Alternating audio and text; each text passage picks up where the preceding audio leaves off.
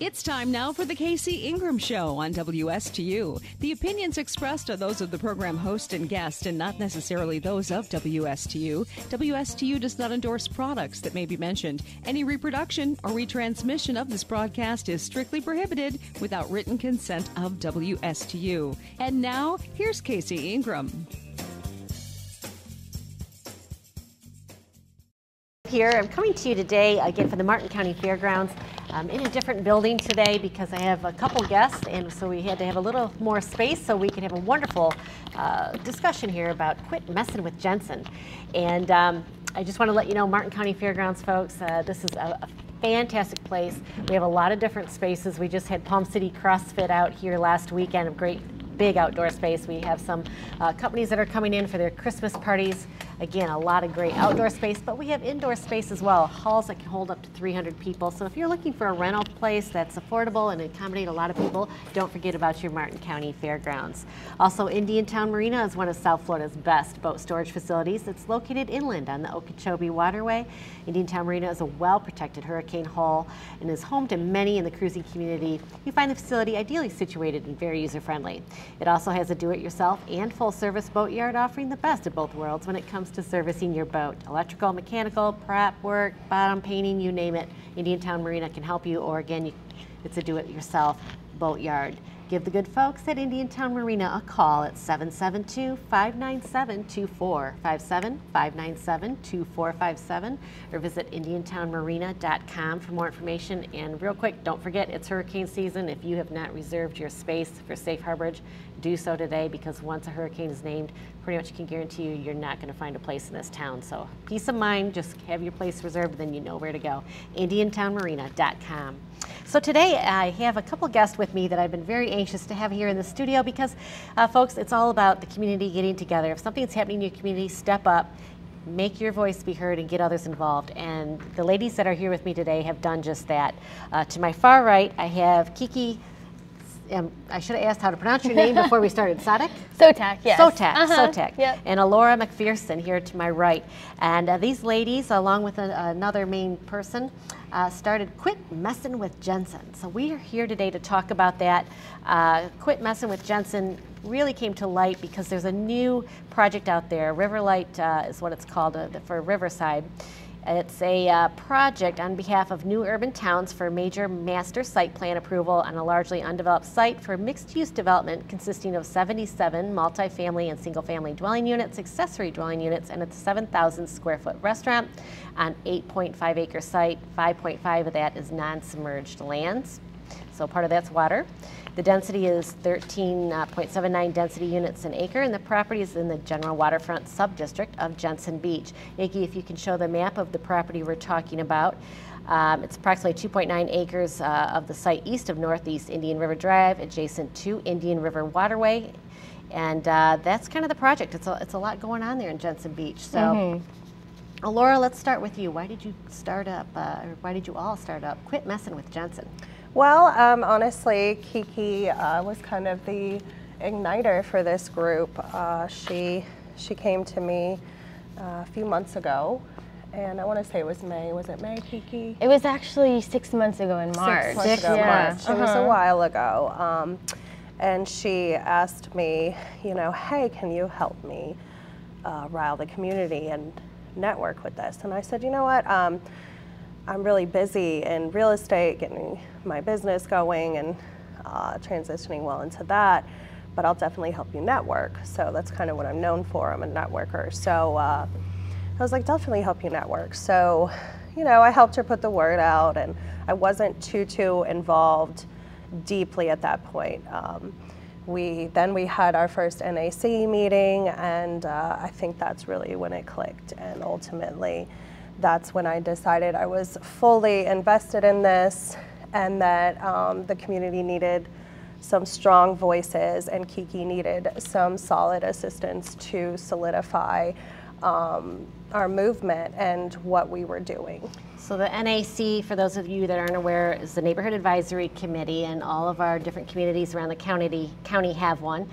Very important. This is local residents that really come together to offer suggestions for development or future uses of your area to the county ultimately. So, KiKi, what made you notice something was going on?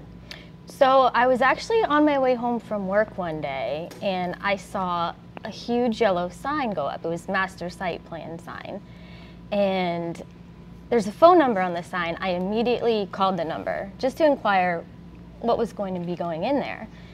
And I got an email a few days later, and the woman from the growth management department informed me that there's a project in review and that the project needs to go through the NAC, the LPA, and then the Board of County Commissioners in that order. And I thought, how many people are really going to stop and call this number and attend these public hearings? I was like, maybe 1 out of 20. I was like, I want to make this my goal to inform the community and have them come out to these public hearings and have their voices heard. KiKi, you've done an amazing job with that, and I'm going to say it might have been 1 out of the entire community, honestly. Very few people will call the numbers on those signs. So congratulations to you. That's what they're there for. And it's so important to get involved. And you called up the county, and she's absolutely right. It does have to go through all these different processes. Right now, it's going to be heading into the LPA notification and hearing. And once it goes through the LPA, then it'll head over to the Board of County Commissioners and go through their process of approval. So we're in the middle of this project, so to speak, right now. And with that being said, I know that both of you have learned a lot about zoning and regulations and how these projects come to fruition. And folks, this year, this is a recurring theme. We started talking about it during session up in Tallahassee earlier this spring. I just did a show down in Port Salerno, and it's that dirty word we're calling SB 102, the Live Local Act. And these ladies have learned a lot about that Live Local Act and how it impacts our communities. So let's talk a little bit about that. Alaura, you're over here. She's like, yes, that's yes. SB 102 is ultimately what not only myself and us ladies, but a lot of people feel is ultimately the gutting of our state. It ushers in these developers, and they no longer have to go through the county commission to get approved to rezone property. It kind of bypasses the local municipalities, and it gives them the ability to rezone parcels, which really ultimately is really not in communities' best favor, especially these small communities. Maybe it's better suited for large cities, Tallahassee, Orlando, Miami, but small communities like Stewart and Jensen, Port Salerno, Palm City, other small counties along the coast and more central Florida, really over the whole state, are going to suffer from this. The big thing with the SB 102, folks, is what it's done is the commercial properties that are zoned commercial, you historically couldn't have residential housing there, multifamily. You would have to go in and get permission, and it's taken that away. As long as they have a certain percentage of what they call affordable housing, which, folks, it's not affordable. I think it starts around $1,700 for one unit, $2,200 or $2,400 for 2 bedrooms. It's not even close to affordable, but they have a percentage that they call affordable. You don't have to go in for zoning. You can build now multifamily on commercial lots. So you think about all your commercial lots that are up and down your streets in your local communities. Instead of having that cute little storefront that we once saw and that we see that makes really these communities special, right? They can now be turned into a multifamily residential units. And then when you have bigger parcels like what you have here, then they have the parking and all that that's afforded to them. And it changes the look and the face of these communities. So that's really what you found out. Interestingly, I think this project started before SB 102, but it's made it much easier for these projects to sail through as well as new ones. So tell me, I know you've started a petition. They have it's a Quit Messen with Jensen petition, and if you go to www.thepetitionsite.com, I have a very long link here. Do you guys have a short link for this? Yeah, it's on our page on Facebook, Quit Messen with Jensen Beach. So if you go to Quit Messen with Jensen Beach, join that group. There is a petition there. last chance to save Jensen Beach. We have all seen a dramatic increase in development in Jensen Beach. Currently, this is happening in our backyard and threatening our small town. If River Light developers get their way, our quaint, inviting town will quickly diminish. No one wants our town to turn into an overcrowded, busy Fort Lauderdale, Miami area. We're against this development for many reasons: infrastructure, parking, traffic, that's a big one, folks, environmental issues, taxes, and dire consequences to the Indian River ecosystem. Help keep our small town charm. Please help us save our beautiful town of Jensen Beach. Go to Quit Messen with Jensen on Facebook and you can get a link to that petition. They need your help.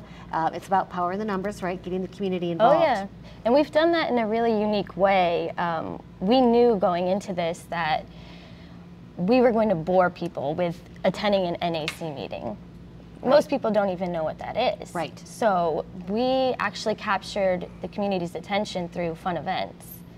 So we would hold a local concert at one of the local bars and tie in our information booth and really just try to get them informed on what's going on, and it's been working.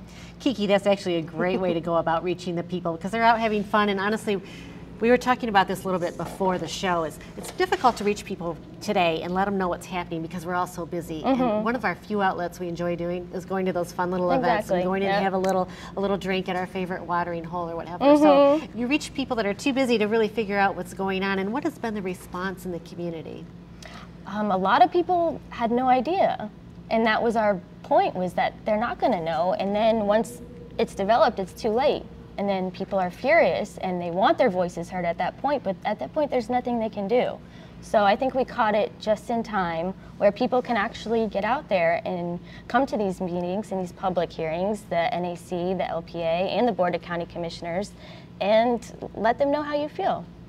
And that's so important. And we're going to have the River Light representatives on here in a future show as well, so we hear both sides of the story. But KiKi and Alaura, what's special about Jensen Beach?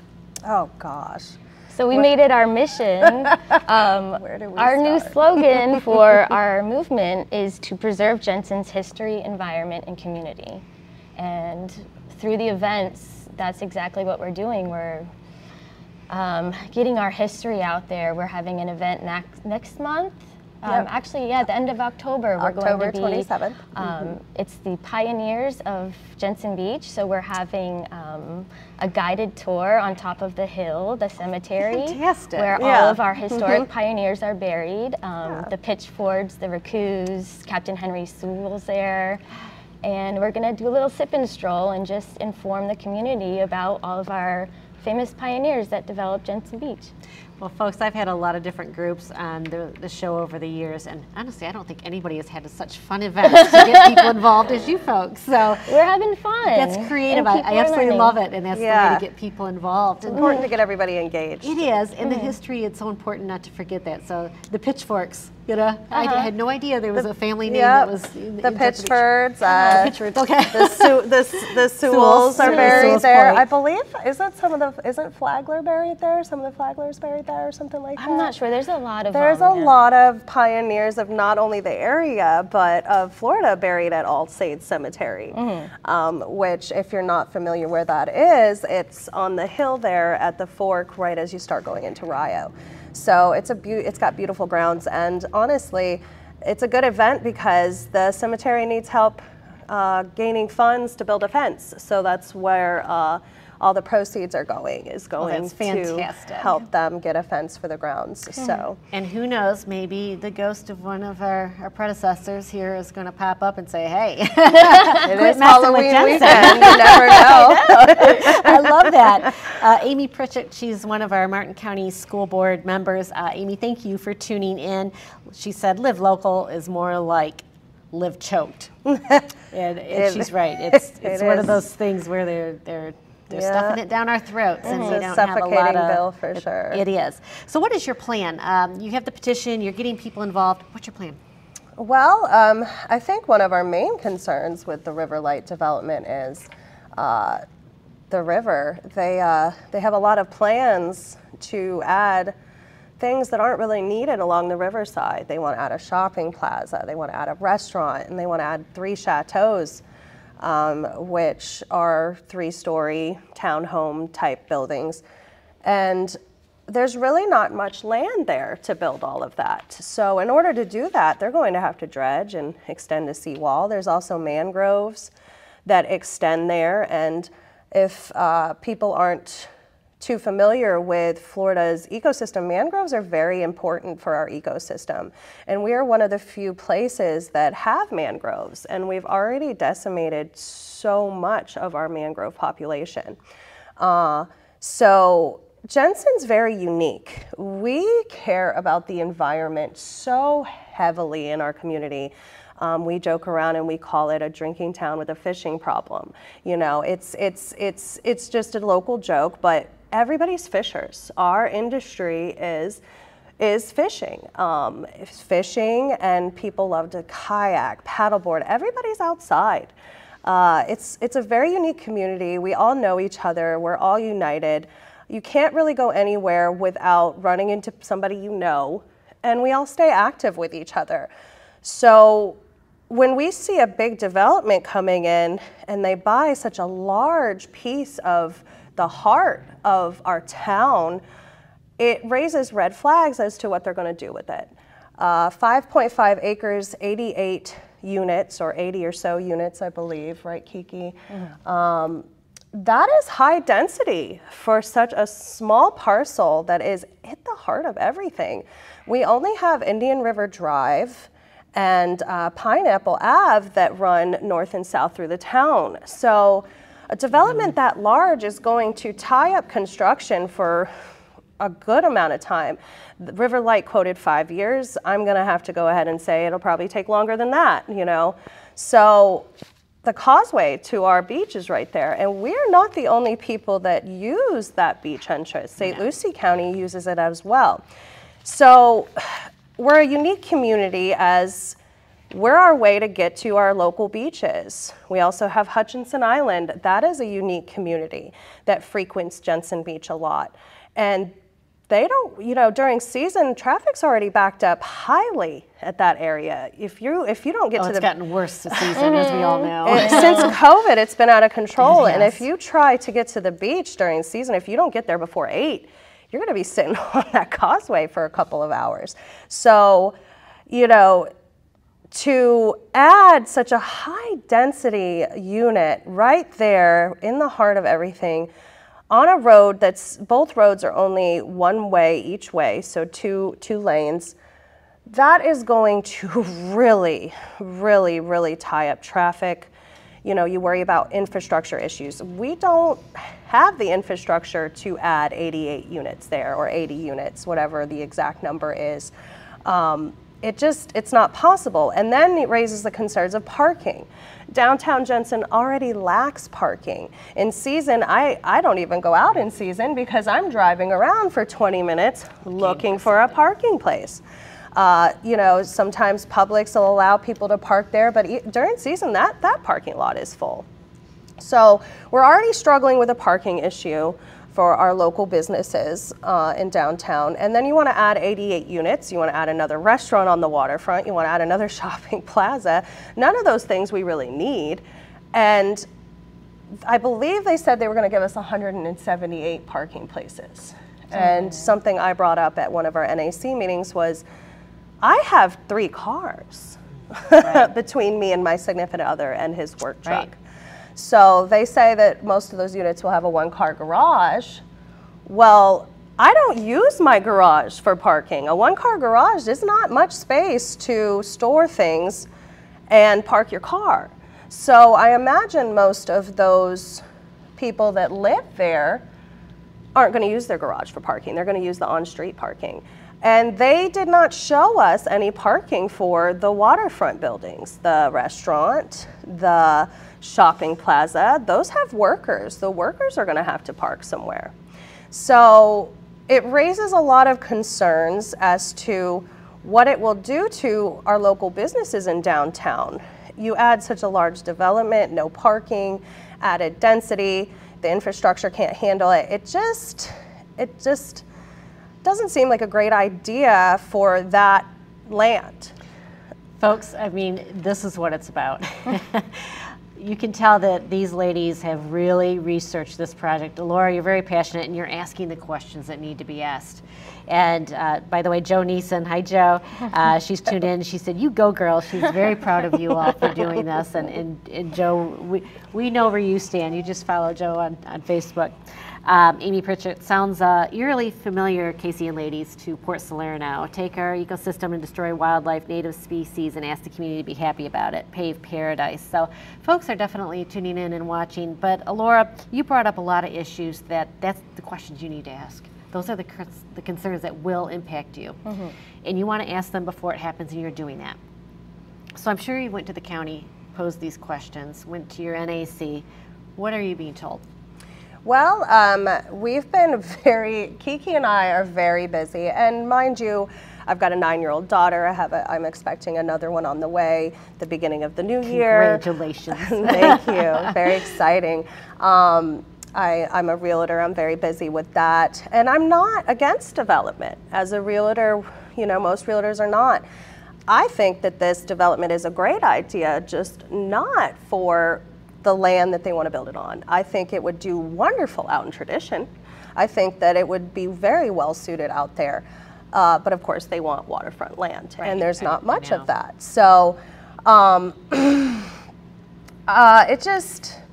What's the response? Have you went to the county? Is the county telling you? Have you? Well, step back one second. How about Riverlight? Have you went to them and said, we have these concerns, and has there been a response? Ike has reached out to, well, I met Ike about a month, when was that? A month and a half ago. A month and a half ago. I gave him my card. He did not have his card at the time, and I haven't heard from him yet. He's on my list to reach out to. I have been busy meeting with local commissioners. I've met with Doug Smith. I've met with Ms. Hurd, just to kind of get their opinion and just to meet them face to face. I've reached out to Mr. Campy. I've not heard back. I've reached out to Mr. Jenkins. I have not heard back yet. I have not reached out to Ms. Hetherington yet. So just... What about Commissioner Smith, because that's his district? Yes, okay. I've met with Doug Smith. I met with him a month ago? Less than a month ago. Yeah, 3-4 weeks ago, something like that. I did meet with him. We are actively trying to seek out and understand the processes and understand what can be done, what can't be done. I would like to have a meeting with Riverlight, with Marcella, just to have a conversation. I think that a lot can happen when you meet face to face and you discuss things. Absolutely. So that is on my list. I have quite an extensive list that we reach out to. We've met with agriculturists, we've met with environmentalists, we've met with some of the commissioners, like I said. Historians. News reporters, journalists. And now the Casey Ingram Show. Yeah, now Casey Ingram.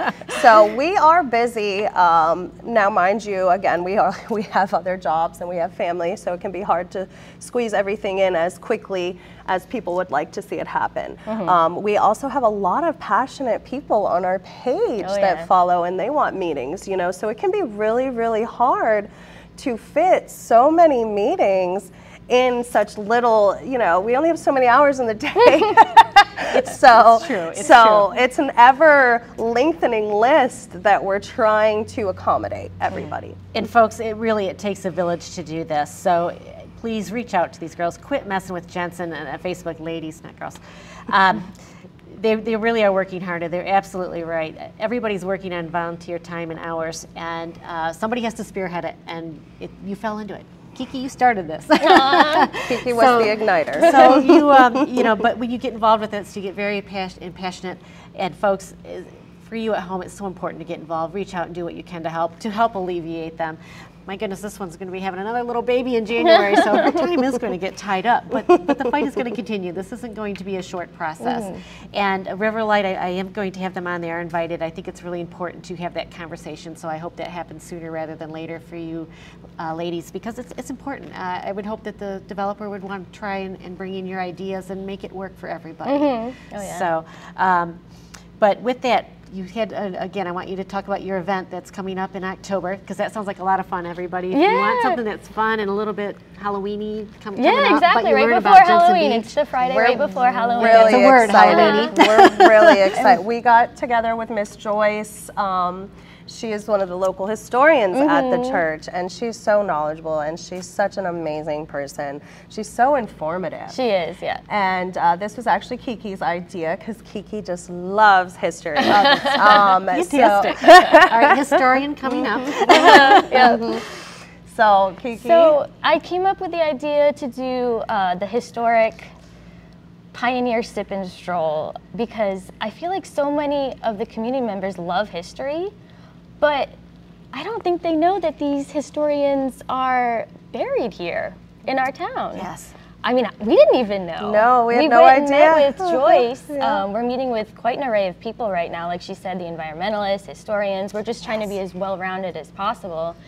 And when we met with Joyce, she gave us this book that explained everyone who's buried there. And I said, we have to do something here. So folks, that's going to be a lot of fun. When is that? That is October 27th from 6 to 9 p.m. October 27th, Quit Messen with Jensen. Make sure you join their Facebook page. Jim Urillo, two amazing women bringing so much to light. So you guys are doing so much for the community. Nicole Perry-Watson, imagine that, parking issues. Sounds just like our friend, Mr. Crowley in Salerno. It's amazing how a lot of these issues are similar, yet they're a little different, and all the communities have their own special, unique character to them. And it's wonderful to help protect those things. And folks, again, Quit Messen with Jensen. So important to join their Facebook page. Join the cause. You can reach out to these ladies through the Facebook page. I did, and they reached right out to me when I invited them on the show. Takes a village. Everybody get involved. You know, I wish everybody the best of luck at Jensen Beach and Port Salerno. I think it's important for these developers. I know these properties are going to get developed, and you can say that, but reach out and find out what your local community, what makes it special, what makes it unique, and why the people that have grown up here for decades and generations love it. That's really what it's about. Yep. And I just want to give a big, huge thanks to Ange and Steve. There are other organizers for everything, and they help us so much, and we could not do this without them. Ange is quite the marketer and social media expert, and she's amazing. Our page would not be running well and sufficiently without her, and unfortunately she couldn't make it today because she has a 9-to-5 job. So that was sad on our part. But the community knows her well, so. And that's what it's about, folks. We got just a couple seconds. Next, I'm going to be having Gigi Santum with the 4 C's. But ladies, thank you so much. Quit Messen with Jensen. Good luck with you, and I appreciate you coming on today. It's been very informative. Thank you. Thank you for having us.